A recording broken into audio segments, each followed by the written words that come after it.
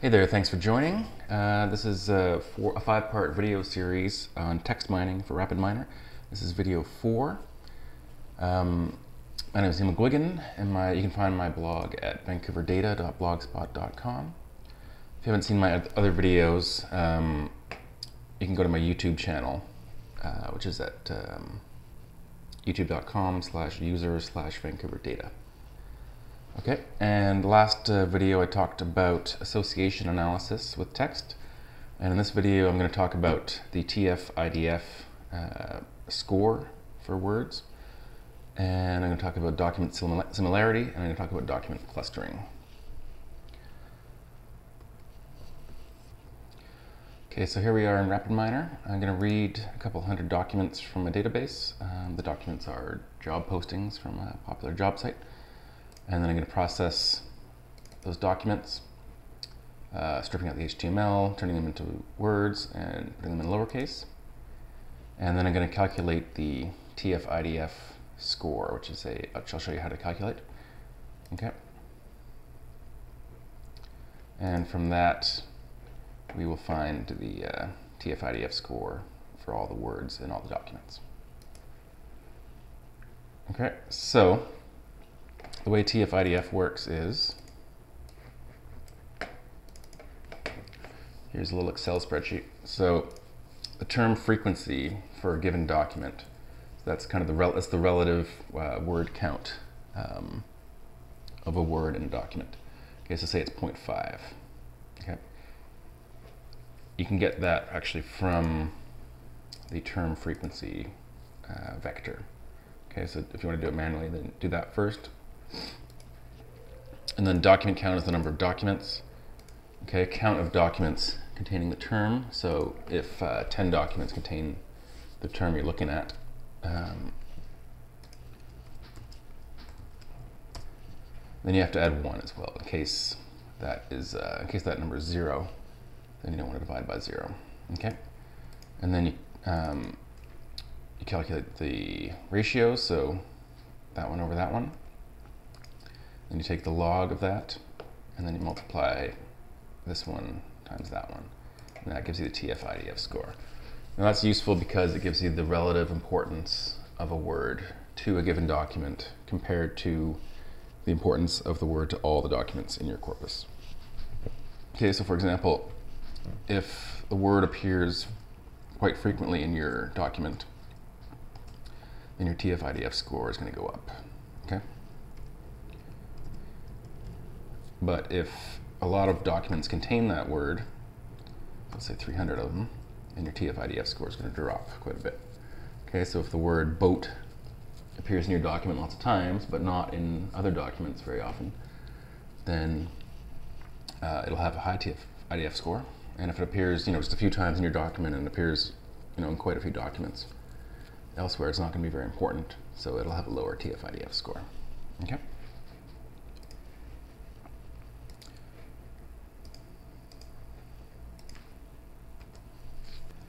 Now, an easy way to look at document similarity is to use the similarity operator. So data to similarity. Now, this operator is not particularly fast because it has to make a huge matrix. So I would not recommend doing that with 400 documents. So I'm just going to grab the top 50 documents here. And the TF-IDF is a good one to use here. And you want to use cosine similarity. Okay, and basically here's why. So this is a very simple example, just in 2 dimensions. So say your document has a couple of words. One of them is banana. It's got a score between 0 and 1, although TF-IDF can go higher. And another word, fish, between 0 and 1. Okay. So say it's got a high fish score, okay, but a low banana score. Then that's the document. That's your first document there. Okay.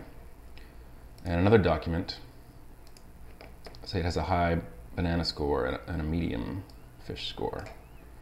Okay, so that's a second document there. Now you've got a third document and you want to figure out which one it's most similar to. Now say it's got a medium banana score and a medium fish score. Okay, so basically it's just the distance. Whichever one's closer is going to be the more similar document. Okay, so this one's slightly closer to that one. And because TF-IDF scores are always positive, then what it actually does, it looks at the angle between the documents. Okay, so this angle is smaller than that angle.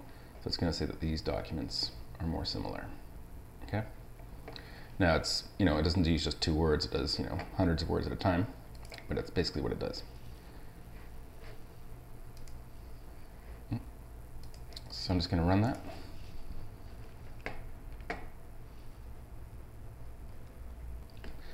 Okay, so that took just a few seconds. Here's the results window. Okay, so go to your similarity measure object, all right, and then sort it by similarity. That can take a few seconds or so. And then, so these documents here are the most similar, so 21 and 24. So we'll go back to our example set. 21 and 24. Okay, you can copy and paste those into Notepad. But you'll see that they're actually identical. So these are actually duplicates. Okay, so this can actually be a good way to find duplicates in your database.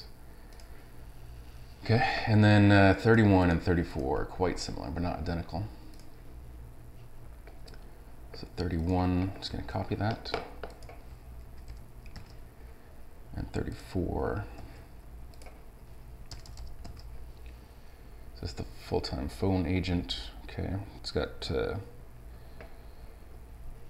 quite a few overlapping words. So that's, that document's 93% similar to the other one. Okay, and then way at the bottom, you're going to have documents that have no overlapping words at all. Okay, so that's document similarity. And now I'm going to talk about clustering. Okay, so clustering can be pretty quick, especially the k-means clustering algorithm. So I'm going to go back to 400 of the documents here. And clustering basically, you'll find the most similar documents and group them into a set number of groups. So you have to pick that yourself. Okay, I'm going to try to find, the 10 most similar documents to one that I'm looking for. Since I have about 400, then I'm going to create 40 clusters. So that should on average create a cluster size of about 10, but not necessarily. So 40 clusters. Okay, just leave that as is. TF-IDF. Okay, and then save and run. It should take about a minute, so I'm just going to pause it. Okay, so it's finished clustering. That took about a minute and 40 seconds. This computer is not particularly fast. If you have a lot more RAM and a faster CPU, it would be quite a bit faster. And also if you have, filter out some of the more useless words. Okay, so in the example set, look at your data view, and it's got added a cluster column here. Okay, so here's cluster 13, for example. Okay, and you can sort by that field to get your clusters all together. So if you can see, BC Trucking, Class D drivers, Concord Transport, newspaper delivery, casual drivers. So it's kind of clustered all together. Jobs about transport and driving. Okay, and it'll have some similar clusters as well. And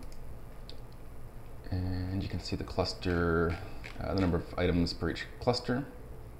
Okay, some are pretty big, 25 versus 3.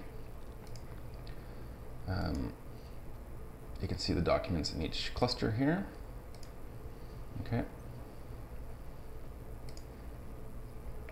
And get the centroids.